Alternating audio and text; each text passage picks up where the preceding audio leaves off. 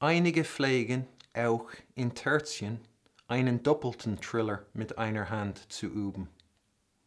Diese können sich nach Belieben unter den bei Figur 42 in der ersten und zweiten Tabelle befindlichen Exempeln unterschiedene Arten von solchen doppelten Tertientrillern auslesen.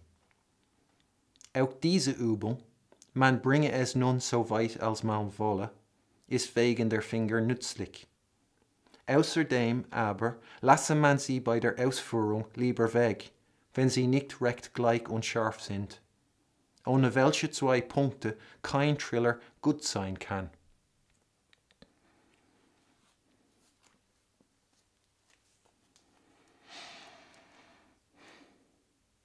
So Bach states again his position on trills. He reaffirms it, and he says, when the trills are not really even and sharp, and you know sharp can mean sharp, or be translated as sharp. And in terms of, in German, sharp, with regards to food, if you say something is sehr sharp, you'll be talking about hot, how hot it is, or you know, spicy, how hot spicy food is. So the sharp can be used in that context. And then other words that can be used to translate sharp could be precise, exact, clear, or strong.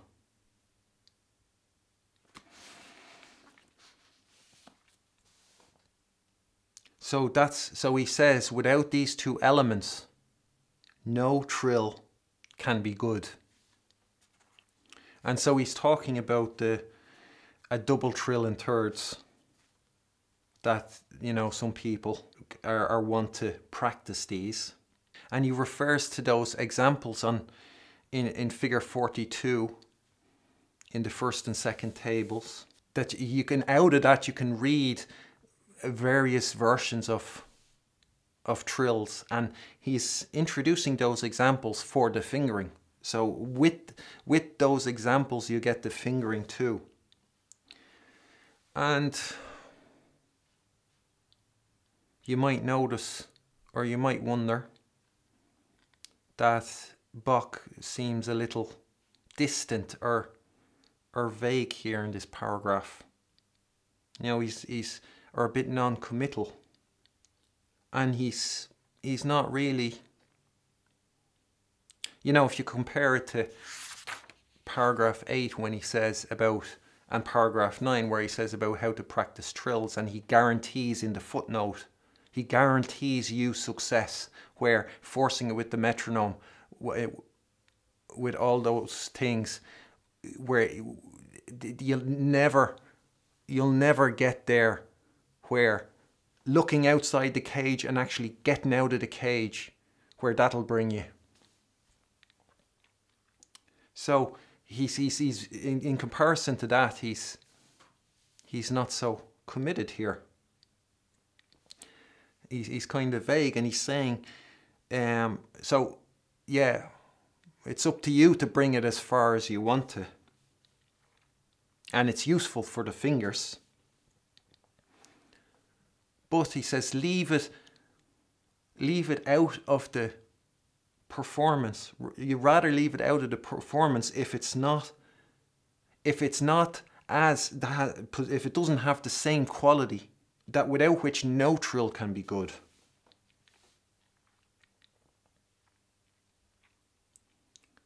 So he's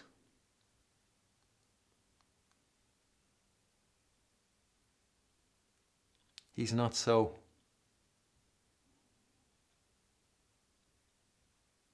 committed, and he's leaving it up to you. He's leaving a lot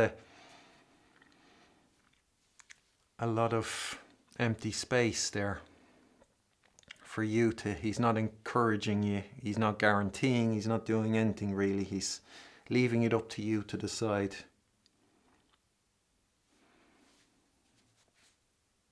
And why is that? Why is he doing that?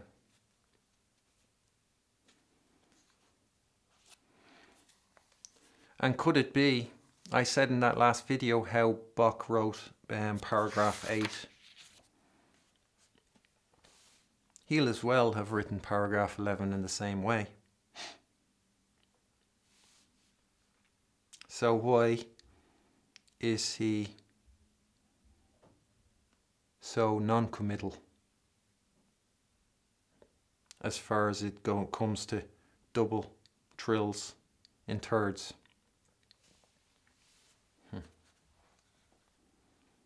And I'll say, like, in terms of with relation to figure 42, when I went through the videos on that chapter on fingering, I provide AC fingering for all those examples, and that when you use AC fingering, you will be able to play double trills and thirds with AC fingering and with the finger position that I provide.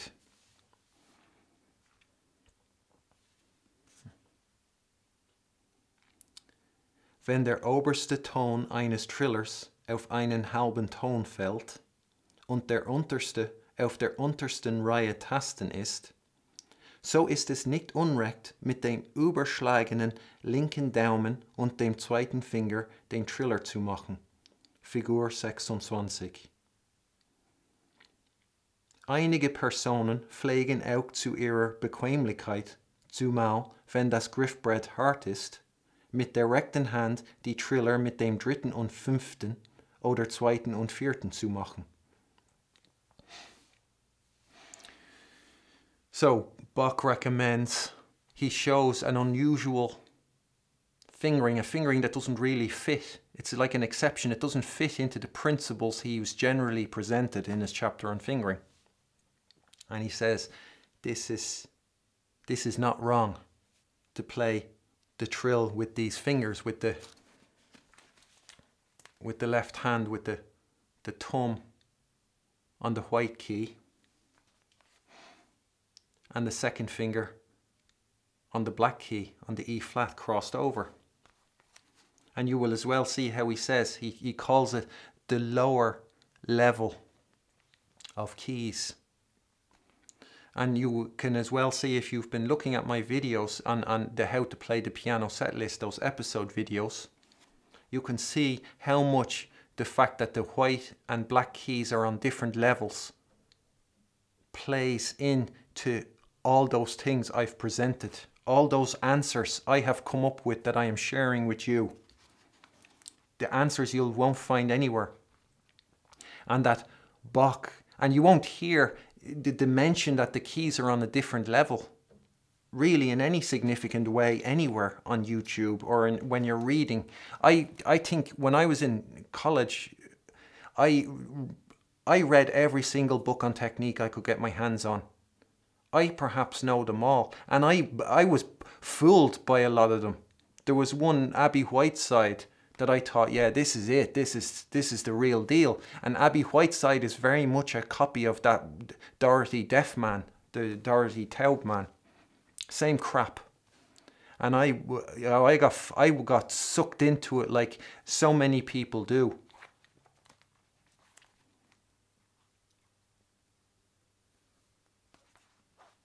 So I know what's there. If any book on technique that was published up to that point, I have read. So it could be that I have read more books on techniques than you have. And if you are defending any certain school, that I will know exactly what has been said in those schools. So Bach says that this is not wrong. And so it's like an exception to the principles of the fingering. And I will say that this way of playing them is exactly AC fingering. And that every time Bach presents an exception, it's always AC fingering. And it's Bach's greater instinct that he recognizes, that he doesn't try to eliminate anything that might contradict or might go against what he's saying about fingering, because he doesn't worship false gods. Even though he might have not found the one true God, his instinct, his quality prevents him from worshipping false gods. He knows, hold on. He doesn't dismiss something just because it doesn't fit into his belief system. He has the instinct, he has the quality to recognize the quality of something. And then say, even though it's not exactly fitting in, and even though I can't explain it, it's still good. And there was a footnote that belongs, I'll just read it now. It's a short one. It belongs to paragraph 78 on the chapter of fingering, and at the time I had overlooked it. I'd overlooked it, so I didn't have it included, so I'll just include it here. And so he says, folgende Fingersetzung ist auch für gewisse Hände bequem. And then he gives these two examples. And these two as well are AC fingering. Exactly. And they as well involve that second finger crossing over the thumb in the same way that Bach is describing here.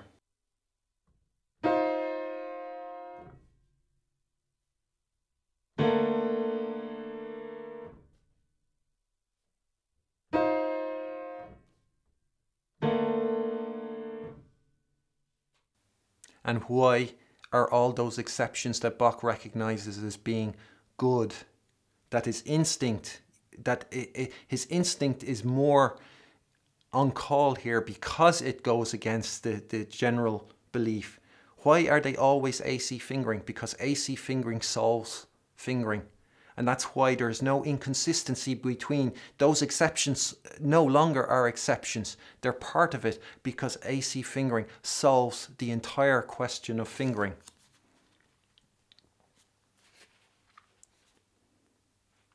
So,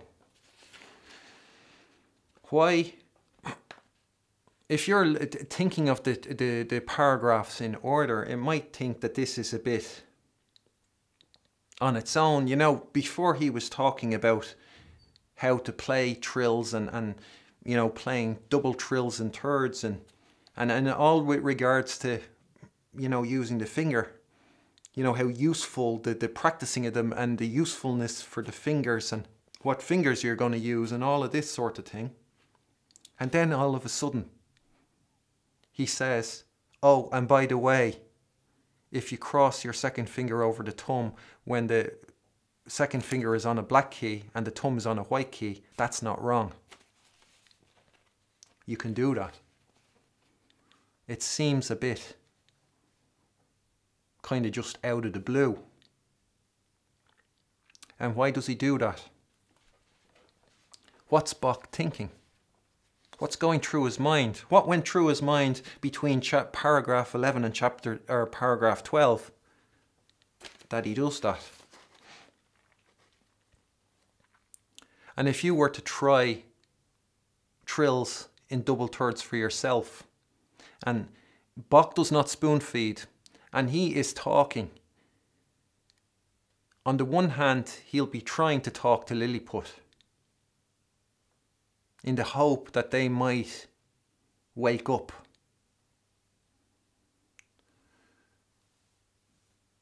He is as well talking to quality people who are there not to just look for things that affirm, that feed their arrogance, that affirm what they already know. He is talking to people who want to learn, who are open and who consider and think. And so when you try the trills in double thirds, the double trills in thirds yourself, and you will be able to play them with AC fingering and the finger position I tried. you will notice something when you try trills in double trills in thirds. You will notice something. And when as well, when he talks about you should rather leave it away from the performance. If you think of somebody like Bach or Mozart or Beethoven, they have not composed piano music that can't be performed, that can't be played. Especially not Beethoven. Not Mozart either.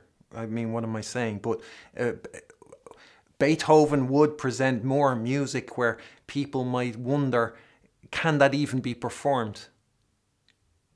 You know, is it even performable if you think of the Hammerklavier Sonata, for example? Beethoven didn't write anything that couldn't be performed. And if you've tried those trills for yourself, the double trills and thirds, and you think of double trills and thirds that make it to the performance. So Beethoven is not going to present double trills and thirds in his piece that don't make it to the performance level, that don't have those two qualities, without which no trill can be good. That it's not really even and sharp, precise, strong, exact, clear, whatever you want to call it, however you want to understand sharp. He is not going to present those trills, those double trills and thirds that don't possess those qualities. And what you'll find when you try it for yourself, and if you look at double trills and thirds, like let's say in the Fourth Piano Concerto, you will see that the ones that work like actual trills should work, they involve those that cross the little finger over the thumb, the crossing of the fingers, whether they're all on white keys or it's like a trill, let's say on with the lower tones are G and F sharp. The thumb will be on the G and the second finger will be on the F sharp, and they are the double trills and thirds that make it to the performance. So if you're in Lilliput skimming through this book, just looking for what you already know, these are all just items on your shopping list you can use and pass on to your students without actually providing them any benefit at all.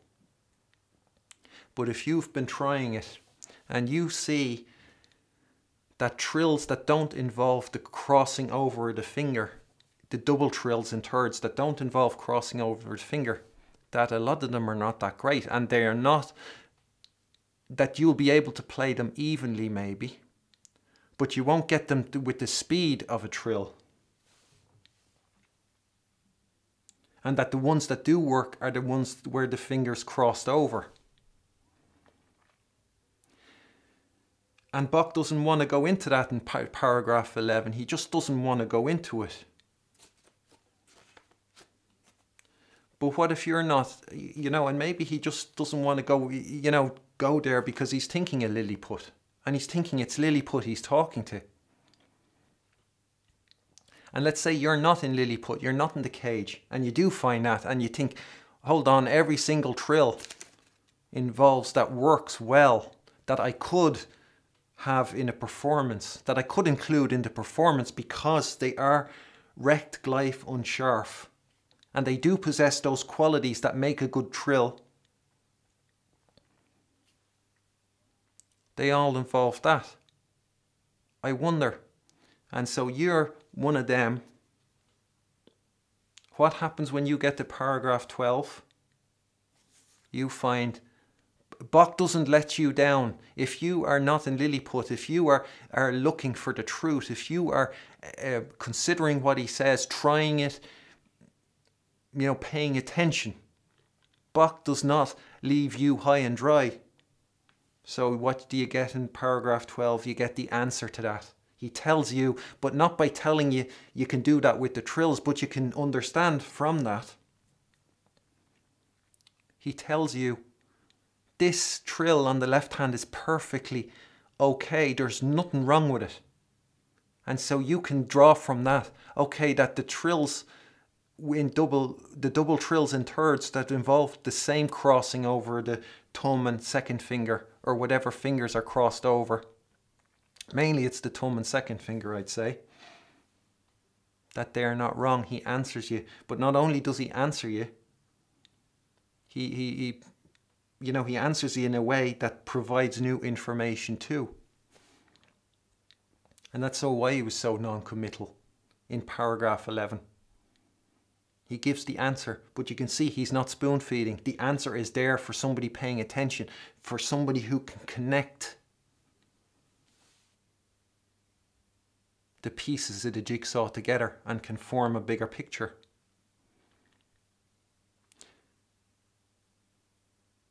So it makes perfect sense that he would go on to tell you about that fingering in the left hand, because it's completely connected to the previous paragraph.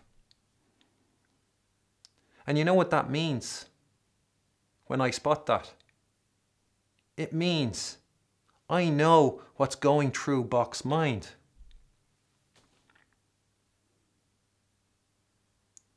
I am actually getting a glimpse into his thought processes, into what, and he discovered that he didn't want to go into it.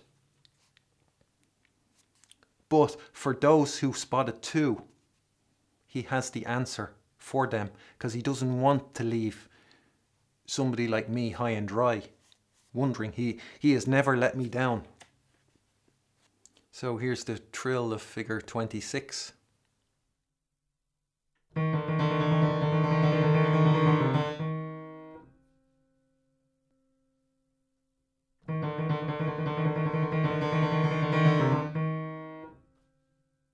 And here's some double trills and thirds, which you'll be able to, if you use AC fingering and the finger position I provide, you'll be able to play them too, just like I'm playing them.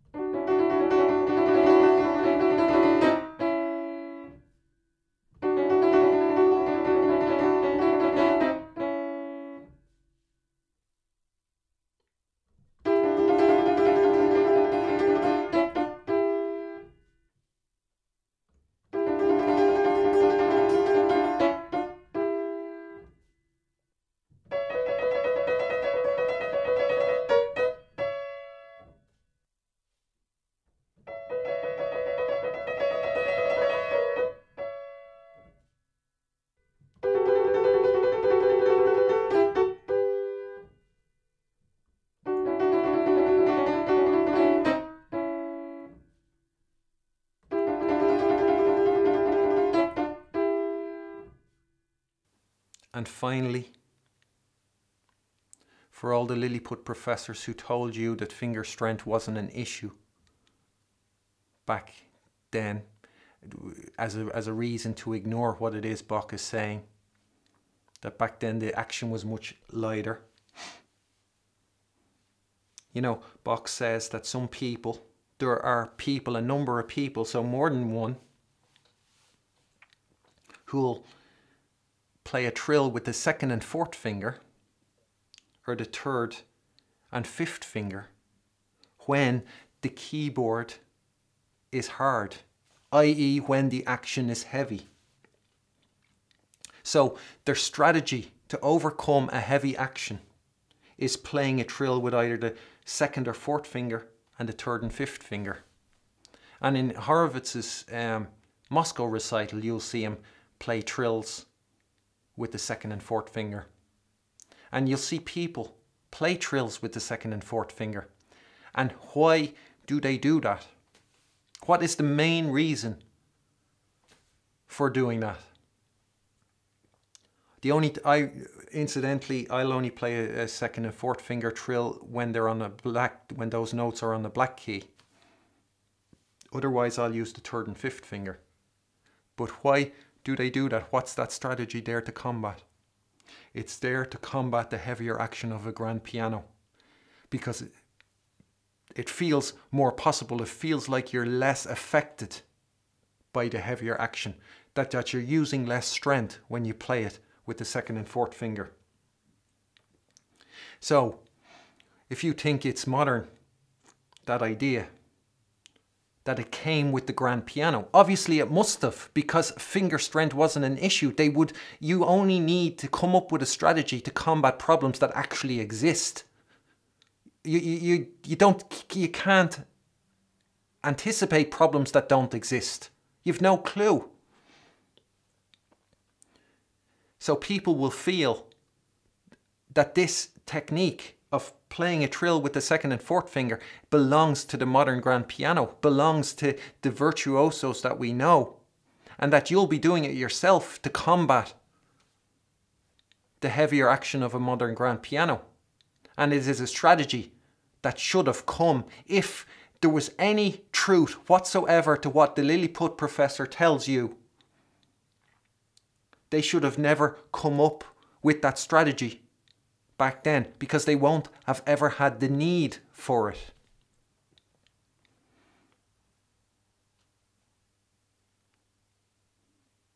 So there's the second piece of information.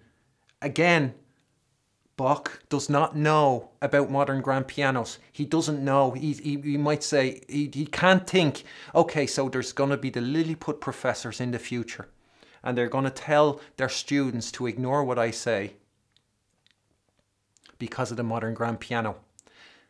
And so what I'll do is I'll tell them about the strategy that they're going to use on the modern grand pianos because of the heavier action, like playing trills with the second and fourth finger. I'm going to say it there, and so that'll make them look stupid.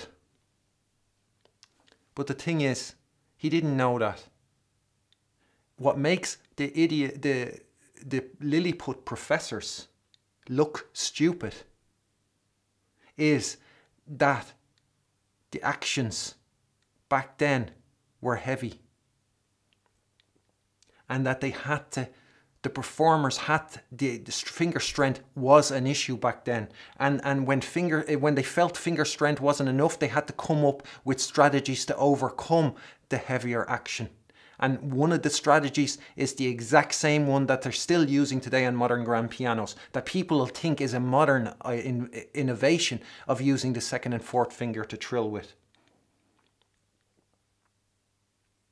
That is what's showing them up, destroying their argument.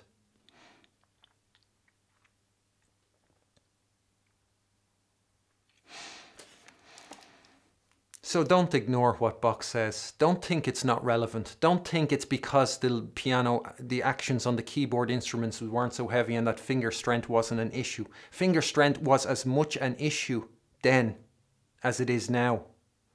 And Bach is fully aware about finger strength. And it is with that full awareness of finger strength that he recommends his way of practicing. And I say with everything I share, you will find yourself practicing that way. And as well, I said that getting back to that crossed over trill, and I said that regarding that last paragraph or the last sentence in paragraph 8, that Bach was rather examining himself playing trills rather on white keys. And this supports my assertion, because if you see the way the fingers are when you play that trill with the crossed over finger, that it's not possible to have it's not possible to do it the way Bach is saying to do it. And that supports my assertion that Bach was rather examining himself playing trills on white keys. And you as well now know, now that you know what secret it is Bach was sharing, you will know that that doesn't matter, because you are not looking out for that you do it exactly like that, it becomes obvious that you're doing it the way Bach says. But what you are doing it for is the clear and crisp Nachschlag. So there's going to be nothing clownish about how you play trills as a result, because you know why you're doing it the way Bach says. And you know that that is a magnified version of what one sees, and that you won't recognize. You can look at my videos, you can look at the Nachschlag on that, you know, in the Moonlight Sonata third movement that I uploaded, and you know, the trill at the fermata, you know, there's that chromatic scale that gets faster and faster up to the trill, and then I perform, I add a Nachschlag to that trill. It's the Nachschlag that shows the rest is there. You don't need to watch out for a clownish gesture to know if it's being done right.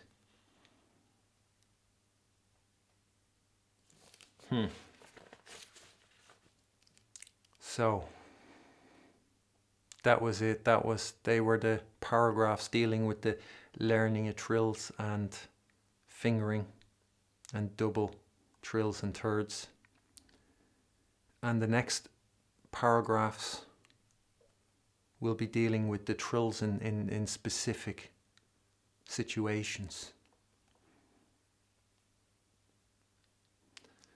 And when you see those situations, you're going to think, oh no, I don't know what to do here. With each situation that Bach presents, you're going to think, I don't know what to do here. I don't know what the right answer is. And then you'll find after what Bach tells you, and you know, and after me, when I point out to you in what way to pay attention to it, you're going to feel like you're in safe hands, and you're not so lost as you might think when you see the situation on its own. And that'll be then, you know, these, like I said earlier, these will be more guiding lights that are going to guide you in dark places. And you won't have a shopping list with individual items like bar 10 of this piece do this, bar 15 of the other piece do that. It won't matter how many pieces you encounter. It won't matter whether you've heard of them or not. You are going to know what it is you need to do, because you will have that guiding light that'll guide you through all the dark places that are not on your shopping list. You won't have a shopping list. Your list will be infinitely long. So I'll be very happy if you were to join me for those videos. Thanks. Bye.